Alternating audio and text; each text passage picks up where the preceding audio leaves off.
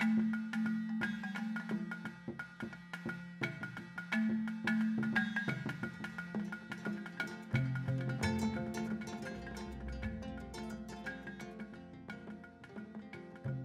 today we are doing part 2, which is now going to be on the still participatory research. Sorry, I put action, but it's meant to be participatory research. Part 2, and largely will focus on the data collection methods, the kind of methodology that we need to have. What do we need to put in place before we can proceed with the actual process of the research? First, the most important thing as we start going to the field, and we saw that in the 4 stages that I presented last week, we need to put together a research team. It doesn't need necessarily to have all these detailed positions, as long as we have at least a functional team, and we may pick some ideas here on what's helpful and what is not. One principal investigator, this is a person who supervises all the research activities and decides on how the resources are to be used. And this person is really critical in terms of also ensuring that the project meets specific deadlines, the funds are being properly used, and proper channels are being done. If we need to hire somebody, all the procedures are done according to the institution, HR policies, or even the research institution. Then you have the research director, oversees all the research activities. How are we planning? When will we go to this particular place? Who are the people we need to contact? Have we done all the contracts with the people on the ground? Then the project director now is much more hands-on, responsible for the day-to-day. Somebody's sick, there's a researcher who's not able to reach so-and-so, we need a letter. The project director now does the day-to-day, arranging for the focus group discussions and all that. Then we have the research team coordinator, who will organize the team meetings and logistics, small stipends and payments and transport and logistical arrangements. This is what the team coordinator does. So really hands-on administration on the ground. Then research assistants, these ones collect data and support the research team as much as possible. Remember, this is participatory research, so the persons who are on the ground are also helping out with research themselves. They're co-researchers, not just research assistants, but co-researchers. Then it's always good to have a data analyst, somebody who will help put that data together and help with the analysis, especially if there's a lot of statistical data that has to be mined. This is the kind of person we need. So that's your team. And you can skim it down. You can have assistant of assistant of assistant, or just keep it as it is. Let's look at how we prepare the research team. One, communicating the expectations. This is very important. Sometimes people join the research team and they have a very high expectation. One, maybe in terms of what is required. I need to know how long will this take me? What is the time frame? How about my own commitment? How about remuneration? How about security, logistics? All those need to be properly communicated. Patience and consistency. PR or participatory research is not just like any other research. In most cases, it doesn't really respect the time frame. Things tend to drag a little bit longer, as we shall discuss later on. So people really need to be patient when it comes to participatory research. And also the fact that you have to deal with the community and engage with them in a much more friendlier way as full participants to the research, as co-researchers.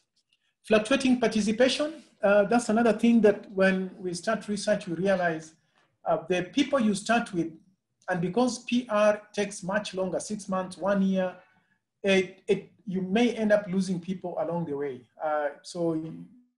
PR research tend to have a lot of dropouts because you need consistency with the community, and also sometimes just because people need to fend for their lives and they're looking for better payment opportunities. And if you're dealing with vulnerable communities, like this particular project of protecting civilians or unarmed civilian protection, we are dealing already with a vulnerable population that does not have the daily means of taking care of themselves.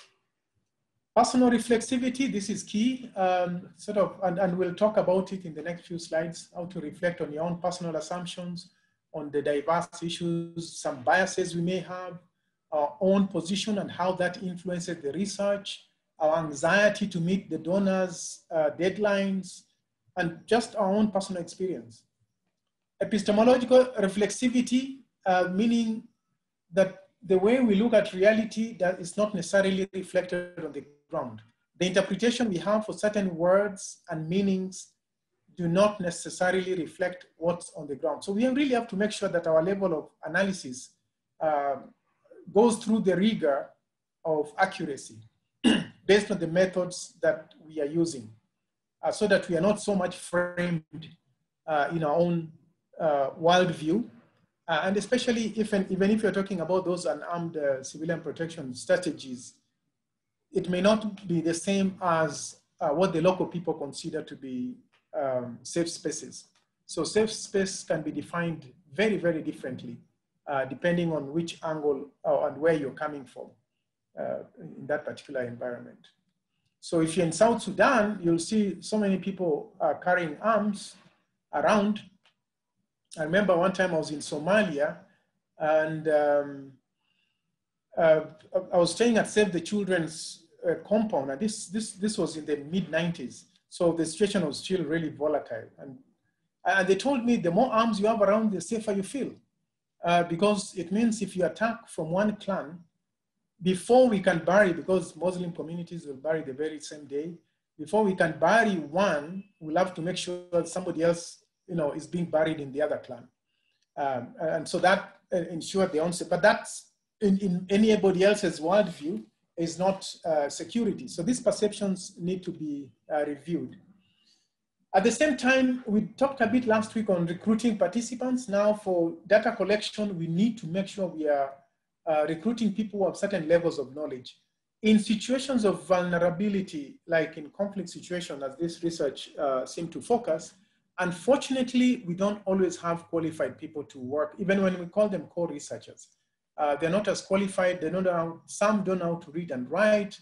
Some may be very, very knowledgeable, but you need somebody to interpret what they are writing and doing. So we need to be creative there. A community leader, somebody who's very influential, you need him in the research team, but you need to water down your language so that the person is with you on the same page, and somebody else can take notes as he speaks or as he questions members of the community. You need to also brief them what the research entails in order to get their full consent. In most cases, because you're dealing with vulnerable populations, they will be expecting remuneration, for example. They'll be expecting change that you're going to bring. If you're looking at how to prevent domestic violence or issues around poverty and vulnerability or income generating activities, they'll expect that maybe you have a plan to actually implement that. And that should be part of the PR, that at least there is some consideration for resolution or resolving the problem. Obtaining commitment of team members, sign a contract with them, or clearly show, have a very clear show of commitment from the beginning to the end of the research, so that things don't remain a little fluid, and then you may be accused of taking advantage of vulnerable population. Roles and relationships, very important, both between the researchers among themselves and also the participants. The roles and responsibilities have to be very clear, but we know that the participants are also co-creators or co-researchers. So we need to work with them very closely, but at the same time have very clear role and clear chain of command. Training and supervision. This has to be a professional training, because you don't give somebody a tape recorder and say, these are the 5 questions you're going to ask. You need to take them through basic research methods in terms of interviewing and sensitivities around the kinds of questions that are being asked as well. So that, for example, you may provoke a trauma. You're going to ask somebody, what has been your experience of war and conflict? How many children have you lost? Were you ever attacked? And this is somebody who's lost 2 children and a wife. And you may provoke provoke a kind of a trauma that you're not able to take care of. So managing expectation and ethics. Strategies of data collection. Explain how the research will be conducted in line with research goals. How will we go about it? If we are going to have focus group discussion, how will we select members of focus group discussion? How are we going to map out the site for research? We begin with the North, South, Central, and who are we going to target in the South and who are we going to target in the North? Who will be the key people, the gatekeepers for us? If we want to access the South, who are the gatekeepers? What organizations are we going to partner with so as we go into the ground? So for data collection, that's very important. And it's important for your researchers to feel safe where they're going to work. Management support strategies. Debriefing is key. Every evening when people come back home from the field, an informal session of debriefing is very important. You may be able to pick certain things there. You may be able to check whether your questions are resonating with the original goal of the research, or some of the reactions people are having, or secondary trauma. I listened to somebody today who went through terrible horrors of war and conflict, and that has affected me. I don't think I want to continue with this research. Now you need to listen to this person. Maybe you have one, you have two, you have three. Now, how do you come up with support strategies? This person may need counseling later on. Have you lined up that possibility? Is it there in your budget to take care of a situation where a researcher goes through a secondary trauma, or a researched person like we heard last week from Rehema, the lady who had been trafficked a number of times and could not continue with the interview? What mechanisms do you have as a support strategy on the ground? It's important that everybody in the research has a clear logic model in terms of, one, what is the purpose of this study? What questions emerge from this purpose that need to be addressed? We all need to be very clear about that. So we have a clear logical intention from the beginning to the end of the project. We also need to know who has previously studied these topics. That comes in the literature review. It comes in the assessment of the goals and the things that we want to do, so that we are not duplicating what already exists, or at least we are filling in some gap. What elements, variables were shown to be important in their studies, if you're looking at the literature, so that your own variables or elements you want to treat are answering to certain needs. So how would I measure those same elements? Would I look at it differently? If they're looking at, let's say, survival mechanisms of women who had undergone war and trauma, and maybe the variables that you are measuring were only restoration of household, or they're also looking perhaps at the level of perceptions of security. They're also looking at women who are able to get married. And so are you going to use the same variables, or are you going to variate your variables so that you have a different variety? What form of analysis would I need to implement? What form of analysis? Is it going to be largely quantitative, or will I have thick descriptions on people's narratives as well? So that's important. This is just a recap. We saw this last week.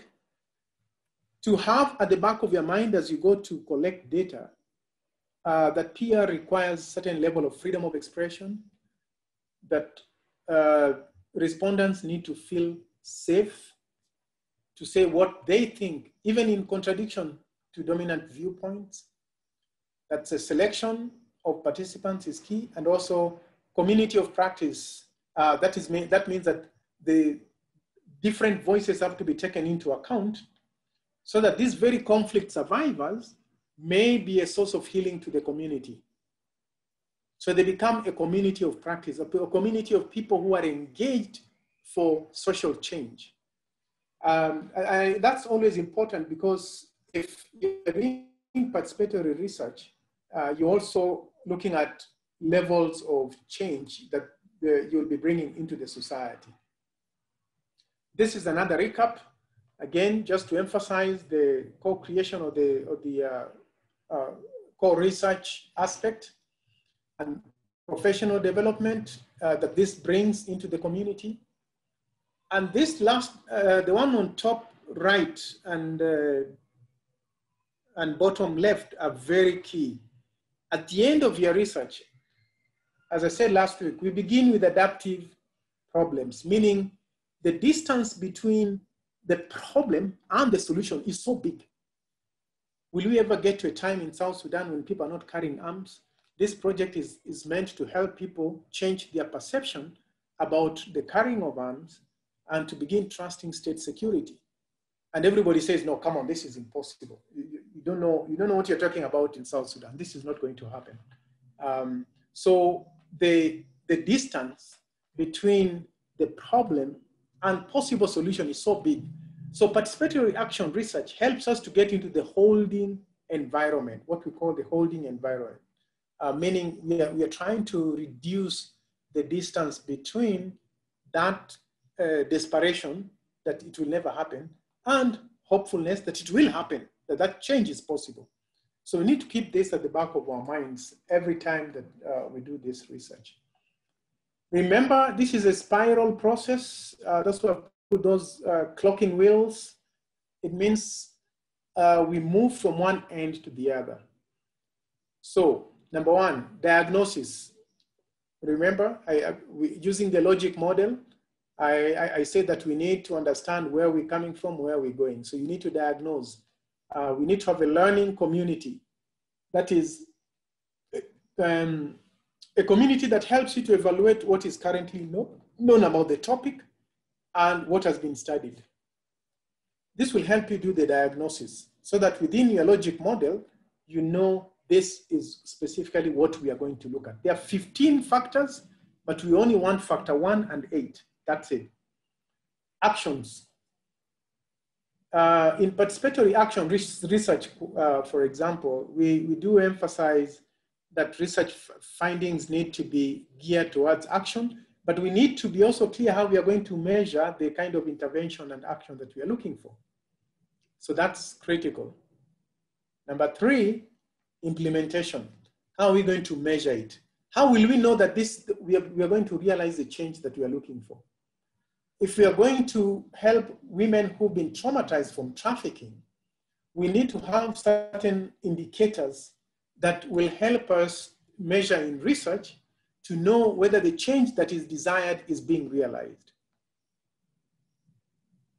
That the post-traumatic experiences have been addressed, for example, and what are the indicators that these have been addressed?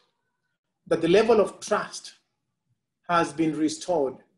What is the indicator that the level of trust has been restored in the family? Perhaps this person was trafficked through the family, and now that person doesn't trust any member of the family. But gradually we have put the person through a process of healing so that that person can begin to trust. So how are we going to measure all this to show that what we desired is being implemented? PR, as we shall see later and that I've said earlier, takes a lot of reflective approach to research. We need to think of what we're doing literally on a daily basis. That's why I say that debriefing meeting is very important every day, so that we evaluate our actions, our strategies, and the possible outcomes that we would like to see at the end of that particular research. So now, methods of carrying out participatory research. There are so many methods, so many. The beauty with participatory research is that it's very fluid and the defining point is your own creativity. But the possibilities are so wide out there. So the most important aspect first is to observe the professional research standards. Those cannot be compromised, even if it is PR, which is much more flexible. Issues around ethics, confidentiality, anonymity, research tools that are very well standardized for the data collection, the participants' consent, and full revelation of what this research is about. Those basic standards of any kind of research are very important. The do no harm principle and all that. But in this particular PR process, Community engagement through problem solving, that's key to be included in the method. Victim perpetrator analysis through joint participatory conversation, because we are dealing, especially in this particular research and armed civilian protection, we are looking at situations of conflict. We can also use participatory videos. We can use personal journals. We can use digital storytelling. Possibilities are way out there in terms of the kind of things that we can look at. So here, I'll just give you some possibilities of, or some listing, and this is not even an exhausting list, of different kinds of PR research that you can think of. Collaborative change research, evaluation and design, that we are going to work with the community in evaluating certain ways of doing things. For example, if you're looking at a school curriculum, and we think through this school curriculum, whether it's really addressing issues of discipline, issues of respect and cultural values. And then we are going to design a new one that bridges what was there before and what we want. Community-based participatory research. Again, looking at the issues that the community is facing and how to bring them in. Community-engaged research, community science, decolonizing methodologies. These could be ways of measuring people's perception on particular ideas about the colonial inheritance and in terms of the way we do things. For example, if we are looking at our own curriculum in school setting, and we realize that our history books still say that Livingstone discovered Mount Kilimanjaro. And nobody seems to question this for years and years, and some of us went through the same system of schooling, that our Ministry of Education allowed this nonsense to continue, that Livingstone discovered Mount Kilimanjaro. Because that's what the Western education imposed into our minds, that certain fellow called David Livingstone, forgetting that the Chaga, the Taita people, and the Maasai lived around there, called this mountain with their own names, whether it's Mount Kenya or Mount Kilimanjaro. And these communities have lived around here. They didn't need somebody to come from outside to discover it. So those decolonizing methodologies are very important, and you have to take it gradually for people to understand. The same thing with education action research, which again, a range of action research around education and school settings that we can use, working with the teachers, the ministry, students, as well as the parents. The other could be participatory action research. This is famous and was very famous in the 80s and 90s because it combines so many actions, to the extent that many people refer to all these research methods simply as participatory action research. But actually it was used much more in communities looking at social change processes, from matters politics to matters development, and how to engage the community towards a common change. Another could be practitioner inquiry. And this is good for academicians, for people with the CSOs, civil society organizations, anybody working towards change. It'll be good to see whether our own professional approach to resolving issues actually is leading to the kind of change that we want. And that practitioner's inquiry tend to ask really very key, poignant questions for change. Pragmatic action research is another one. And as you can see, all these are very closely related in terms of co-generation of learning approaches to change that we want in the society. So those were just some quick examples of some possible research methods that you can use in terms of, research types that you can use in participatory action research. Now let's go through step-by-step data collection methods now. I've said this before, whatever methods we use within the PR, they have to keep the standard of good research. But participants are co-researchers, I repeat again, and the research is geared towards social change. Ethics is key because you're dealing with communities, you're dealing with high expectations, sometimes you're dealing with victims or survivors. So make sure, one, you obtain the consent of the researchers. Very key. In some situations, you may be required to get them to sign a consent form, depending on your type of research. Sometimes in some communities, people are very suspicious of any form that they're signing. They think that's a contract, or you're about to make a deal with the government for them to be evicted or something like that, depending on their experience.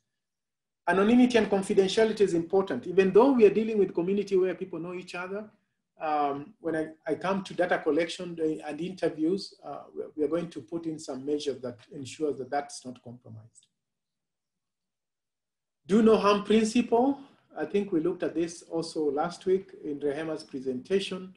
People who might be re-traumatized, or people whose witnessing through interview may be used against them later on, and this can pose a threat to the community. Create a safe environment for data collection. I already talked about that. Transparency on the objectives of the study and what the outcomes will be used for. Strict preservation of the research data. Things may leak out, and this can be really damaging. So you make sure that people you're working with keep the research material, the written material, as confidential as possible, and there's a clear plan on how it's going to be done. The research director, this is his or her work to ensure that data is kept safely. Confidentiality, let me just talk again about that. One, we can use the traditional method that the person we interview, we don't put the name. We may have the name on a different sheet, but when we are giving quotations and indicating who they are, we can use the traditional numeric or coded identifiers, 00441 or CL00441. That can be CL, can be community leader, 00441, interviewed 14th of April, 2021. Ask for the PR team members to excuse themselves from reviewing data of people they may know. So you can imagine, because of this concept of co-researchers, and we are looking at the youth experiences in war or conflict situations.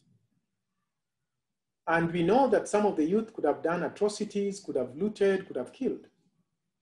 And you're asking them to interview each other, and one actually reveals that he was in the gang that broke into the shop of Mr. Suleiman and stole a lot of money. But because you are researching and people feel safe enough to talk, this can really cause a lot of problem, especially if the person knows the person that is being interviewed. So we need to take caution when you're doing that. So it's better you don't interview the person that you know. We separate people who know each other. I strongly emphasize the importance of keeping confidentiality. I've already said that, and also to guard against research findings becoming news in the community. And remember, they've never done this. Confidentiality, that's up to you as a researcher. They don't care about confidentiality. You may have to really show the importance of why it is important to take this confidential. Even if it's a mundane thing as deciding on development projects.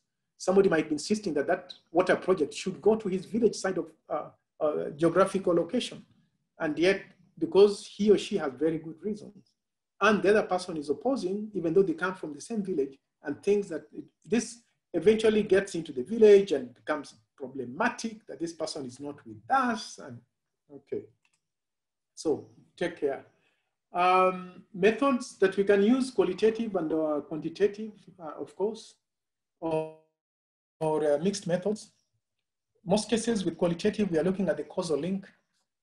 Do drugs contribute to violence in the schools? Sometimes it's difficult to establish that particular link, but people's opinions and perceptions are very critical in achieving that. Qualitative data collection, one can use, for example, interviews, focus group discussions, observations, field notes, reflective journal. We'll look at some of those. within qualitative data. The advantage of qualitative data, even though it's so demanding, is that you really get people's voices. And that can be a positive moving experience when you have that. Steps in data collection. Contextual analysis. What is happening around me? Come up with a clear logic model in terms of what's happening around me. Root cause analysis. What do you think is the main problem here? We need a deep understanding of each aspect of the issue of concern. Participant evaluation. What kind of participants will I need to unpack the problem? Research tools. We begin preparing the research questions, the interview questions developed from research questions and objectives. Our research site classification. Why should we go to this site and not the other site? Then, of course, training and preparation, which I already talked about last week. So, for example, if you're looking at issues of drug abuse in school, who do we want to include in the conversational workshop? Teachers, obviously, students, school administration, and other researchers. Do I want to have them all together, or do I want to have them separately? Sometimes maybe together, sometimes maybe separately, especially if there's accusations and counter accusations. Maybe good to do it separately at that particular stage. It's important to have a pre-test session. I already have my questions. It's called validation of research tools. But within the PR process, we want to make it as user-friendly as possible. So we can say, all right, for the research team, we are going to have a tea party, or we'll have some nyama choma and a bit of pizza. And during that particular conversation, we will look at a number of questions that we are raising, and people are much more relaxed. And they can talk and talk. Of course, you don't wait until they've taken 6 bottles of beer, because you get more ideas than what you actually need for your research. But at least you create an ambience or an environment where people can soberly express themselves. So those informal sessions are very important at the beginning of the research, as you're testing your tools or your research tools to see how effective they are. Not so big, keep the numbers small, just have the key people to test your tools or to have a conversation around the tools or the questions. And in that process of going through those questions, you may see what you've missed, what you can still improve, or what needs to be looked into. In terms of preparation for the interview, remember, even though you may have a list of 6 questions to ask, PR process is iterative, meaning we go back and forth in search for meaning, and we get deeper and deeper into the issues.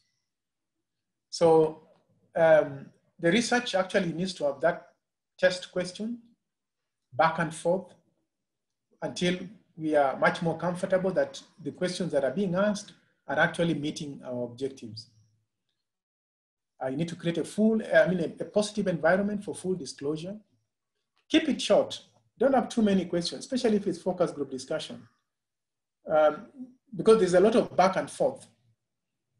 And some questions may take much deeper conversation, because you don't want to just brush and say, is it true, is it false, no, why does this happen? Who is responsible? Who are the actors? How long has this been happening? What would you propose to be possible solutions? What has been done before, and why is it not, why didn't it succeed?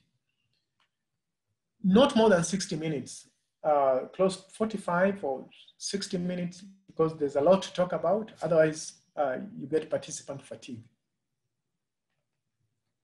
Engage diverse means of data collections. For example, of data collection, note-taking, use of computer, voice recorder. If you're going to use a voice recorder, always ask for permission of the respondent so that the person knows that he or she is being recorded. At the same time,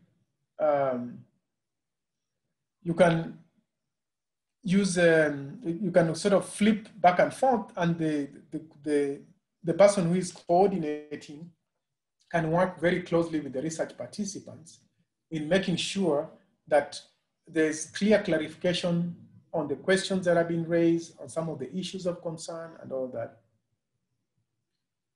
Make sure you're in a very quiet environment that is effective for recording, and also it ensures that there are no interruptions back and forth. For the interviews, always make sure that before you begin the interviews, you make an appointment. And also that those individuals are already recruited in advance.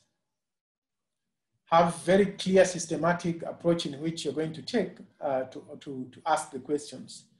And revealing what this research is about is key, because the kind of questions you'll be asking are questions that raise expectations for solutions to the problems. So that has to be discussed and clarified. Especially because the PR gets deeper and deeper into the issue, the person may feel much, much freer to reveal and tell you the kinds of things that maybe you didn't even expect. Again, always we emphasize, because of the nature of PR research, confidentiality, safety, and anonymity principles need to be observed. What kind of interviews or kinds of questions may you have? It can be structured using structured questions, in which case all the researchers have the same questions and they're all standardized. For example, what is your opinion in the relationship between drug abuse and poor performance in schools? Everybody is going to ask that particular question. But when it's unstructured, we may have the same questions, but we allow the person who is carrying out the interview to push a little further in terms of the kinds of answers that you're getting. And whereas structured could just take a questionnaire, which is distributed and people answer through, and structured one may have, part of it could be questionnaire, part of it or most of it will be interview questions, which want to get deeper and deeper and deeper into the issues. So in this case, unstructured one will simply have very clear outlined questions to be asked. Semi-structured then uses a much more flexible approach in which some of it is structured, some of it is not structured. And you're even allowed, if somebody says no, have you ever taken drugs? No. And then say why, or what kind of ethical approach have you taken to ensuring that you're not drawn into the drugs abuse. So then you may push further with the provocative remarks that help the person to reveal much more of what's happening. So some of the types of questions we may be asking, maybe understanding the causes and reasons. That will go with the question, why? Why would you say that this and this and this? Exploring participants' opinion on an issue. Should this be considered? And how important is this in terms of intervention or that had already been done? So you're looking for solution or the view or opinion of the respondent. Sometimes you want to look at the impact of a particular experience on people. And it's you as a researcher to judge whether this person is in a position to do so. The situation could be very traumatic and emotional. But if that space is there, then you say, what is your opinion on A, B, C, D? What is your experience of this and that? How did this experience affect you? So you walk with the person through that particular experience and get deeper into it before you can talk solution. Reflective methodology. Sometimes people are at home with taking notes or keeping a journal, and there are those who are not at home with it.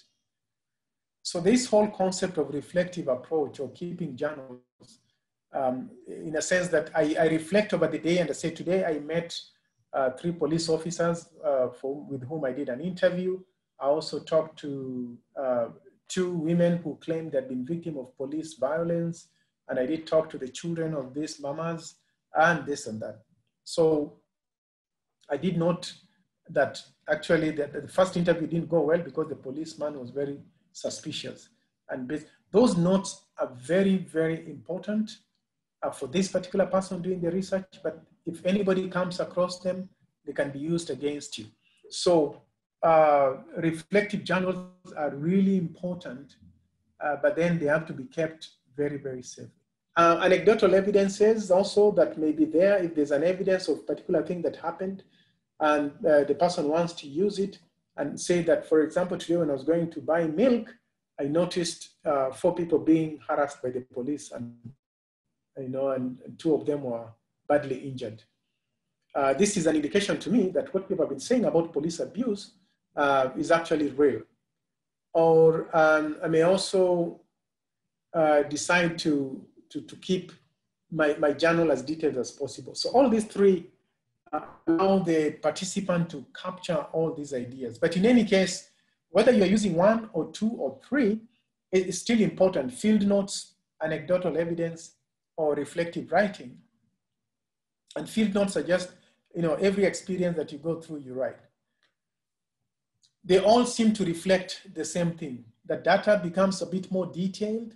They become complementary to the data that you've already put together. You can put them into a digital format because maybe you just want to record yourself. And they all provide us with a thick contextual analysis of the situation. So when we take that into account, then we know that we are in the right track or we are not in the right track. Just like other research methods, the PR also uses observation, and very, very much so. Observation here, you can be passive or you can be active. In most cases, for the passive, it's just observation. Like I've said, I was going to buy milk and I noticed police harassing 2 young men outside the shop. And for me, that observation is important because remember, you're in the field, you're actively taking part in the research, whether you are taking notes or you're interviewing somebody or you're just observing. But it's important not to make conclusions very fast. Repeated observation is recommended here. If there's a certain trend you've seen in the marketplace, you need to visit the marketplace several times to be able to observe that yes, it is true, people are being sold rotten tomatoes. You can't just go to the market one day and say, well, people are being sold rotten tomatoes. No, you need constant observation for you to come up with that conclusion. But participatory observation may also include active engagement, where maybe if I go to the market and I join in, say, okay, I'm also going to be selling cabbages here for the next 3 weeks to see my reaction about the way in which the prices tend to fluctuate within the market. Focus group discussions, very important for participatory action research. It's important not to have too many people in the FGDs, as we call them, because if you have too many people, then it becomes a meeting, and you don't want a meeting. You want a discussion. That's why and it has to be focused on 2 to 3 or 4 or 5 questions. 6 to 12 people, that's a good number, but you have to choose them and select them very, very carefully. If you're looking at community issues, maybe you want community leaders, you want religious leaders, you want women, you want men, and maybe some youth, depending on the issue that you're looking at.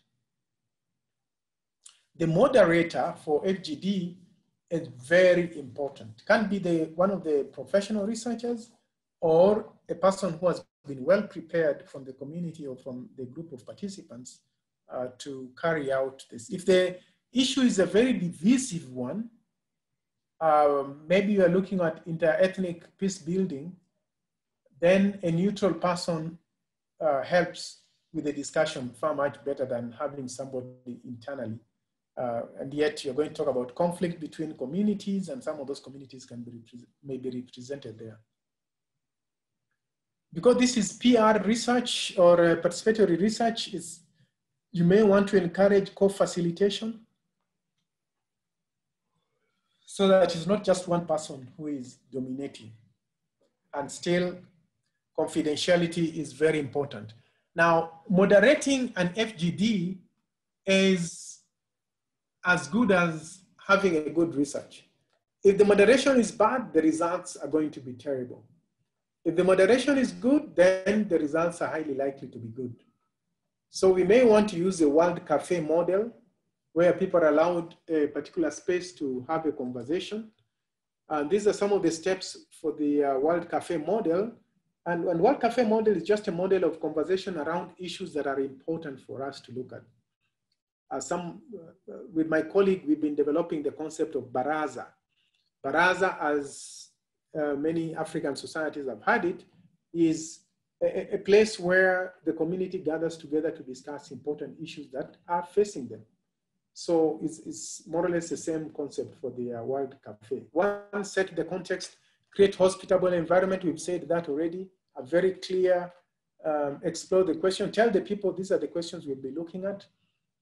Encourage everyone's contribution. Don't let the usual big mouth to dominate the conversation. You have to make sure that at least the people can express themselves freely. Listen together for insights. So that's the work of the facilitator. Bring them back and forth to engage and to talk about those experiences. Share collective discoveries. But maybe I realize that if you talk to young people in a manner that is not condescending, they're likely to listen to you and not join the gangs. And that particular experience is important because it then draws into collective discoveries. The use of theater and role plays is important. I think Rehema will be looking at that today. What I like about using theater or using role plays is that you can get people to disconnect from a particular reality they are facing and focus much more on the play on the ground. So that if there's a problem behind what is being represented by the role play, the focus then is much more on the actors within the role play and not on the persons outside the role play. I'll give you an example. One time I was doing a workshop looking at some of the possible solutions to school violence and the kinds of conflict that existed in some of the Somaliland communities. The lecturers, I mean, the participants that we had were teachers. These were refugee teachers somewhere in a refugee camp in Yemen, very far away, end of 1999 or so. So when I asked the teachers to do a role play about the kinds of conflict they experience in school, and we categorized the conflict, student, teacher, administration, teacher, and administration parents. So those 5 categories of conflicts that we had, different groups came up with their role plays. Now the group that was doing the role play teacher administration conflict acted the headmaster, the assistant headmaster, the teachers, and the students. But as the role play went on, the headmaster who was there and the assistant were really getting very, very angry with the presentation of the play. But when we got to explaining and interacting around the role play, our focus, and I did emphasize that, we are going to talk about the headmaster in the role play, not the headmaster of this particular secondary school. We are talking about the headmaster in the role play. But underneath, undercurrents that we had, were actually finding a solution to existing problems within the school. And when I invited them to actually look at a much more objective way of helping this headmaster in the role play to address the teacher administration conflict, it was so interesting because the headmaster had, of course, exaggerated the whole problem, but it was very, very good opportunity to talk freely about the headmaster in the role play than to talk about the headmaster who was there present among the participants. So that's the beauty of that. As I've said, there's certain advantages, self-distancing from the issue and from the emotional attachment. Also, the participants feel free to speak, about the actors in the play. They also have the freedom to agree or disagree in a way that you don't feel like you're taking sides to a reality that exists. No, you're taking sides with the reality in the role play. They can also freely come up with suggestions. They have the confidence to transpose now those solutions to the actual reality. So that's really the beauty of the use of theater and role play. There's a group here in Nairobi known as Amani People's Theater. And Amani People's Theater, especially in the mid-90s and early 2000s, did a lot of this kind of approach. They're using Paulo Freire's approach of getting learners to be part of the solution to the problem. And so you go to a village and you enact the situation as it is, and you get people really to interact and engage with the solutions you're finding on the ground. Okay, so use of workshop is another approach. Just like I've given that example of the teachers. When you use a workshop, you get everyone to do a contextual analysis, everyone to do an actors analysis, the historical trends of that particular problem. If it's a problem of proliferation of arms and civilian arming, when did it start? Who are the suppliers? How much does it cost? So we do that full analysis. How is it impacting the society? What is the conceptualization of security for the community? How is this impacting, again, on the trends that we like to see in terms of change? No, I don't have that much time left. Ludovica, how many more minutes do I have? So that I don't take Rehema's time. No problem. You have about 10 minutes. Mm-hmm. Thank you. Okay, so reflective journal, I've already talked about it. It's really documenting daily experiences in terms of what challenges am I facing, how do I overcome them, what do I want to achieve, what are some of the stumbling blocks on the ground, how is the dynamic of the participatory team working. So there are quite a number of things that we can include here in the reflective journal, but I won't spend time on that. Let's talk about participatory video as one approach that we can use. Now, participatory video is where we document people's stories based on their daily life experiences. And once we've documented that, we then present the various stories and we listen carefully to what is emerging from those particular stories. Why is this important? It's important because when you read a quotation and when you listen and see the emotional representation across the person who is speaking, it doesn't have the same effect. The videos have a very strong effect. And especially if you're going to use it for advocacy, for social change. If you're going to maybe present this to policymakers. And this approach, for example, if you just want to show how the environment has been destroyed by the mineral extraction by the Tiomin company, for example, in Kwale, that video can have a much more powerful effect than just you doing it in a normal way. So how do you go about it? You want to train participants, first of all, in how to use the video. You can give them simple phones or actual cameras, but nowadays most phones can record up to 10, 15, 20 minutes, depending on how much memory you have. Train them on video taking. Let them keep track of the learning process, especially on how to shoot and order their videos. You need to build their confidence and self-expression. We need to maintain a cycle of filming action. That is, we are only going to look at former child soldiers. And this is what we want to find out from them, their survival mechanisms or their level of integration into the family. So you are going to only shoot that. So that's a cycle of filming action. Don't move into too many things. Go straight into the point. Policy influence. How are we going to use this particular video for dialogue, horizontal dialogue, that is between the community. When we call the parents and community leaders and other members of the community to show the video on this is what the boys are saying about their experience as kidnapped boys in the past, if you're in northern Uganda, for example. And the community listens and they realize, actually, we need to help these young people. Then you take it to policymakers, vertical dialogue, and you tell them the government need to have a policy, a program for integration of these young people, a trauma counseling program, and then at least income generating activity that can help them. The other is digital storytelling.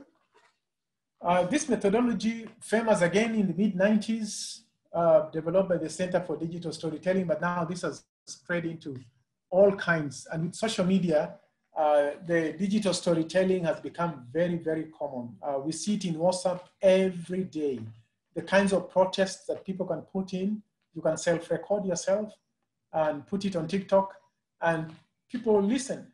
And it could be for fun, but it could also be to talk about something very serious. Right now with the conflict, Palestinian and Israeli, people have been doing a lot of this. They've been doing a lot of digital storytelling to rally against the atrocities being committed in Palestine. And similarly, some of those reactions from Hamas. Participants also go through a workshop that help them to develop personal narratives. And so this whole personal narrative through documented media images, there could be photographs, there could be Instagram that is being shared through a much wider network. They do express people's experiences. They narrate a story. So digital storytelling is important. We can also use photo voice. Photo voice is simply using the camera, as I said earlier, but now in most cases we use it in situations where communities are disadvantaged. You know, we have these non-reusable cameras that you can buy for $20, but you have to import them, unfortunately. But those cameras, you can give them to the kids in slums in Kibera and say, I want you to go and take the best picture that you'll ever remember. And of course, you explain to them why you want to do that, but you want people to know the experience of living in Kibera, for example. So somebody will show a madhouse, somebody will show women selling stuff on the road, another one will take pictures of matatus, another one crowded streets, another one's running sewer water. All these pictures put together are actually reflecting a much larger experience than the photo can tell. If I may just ask you, what do you see in these photos? What are these photos communicating to you?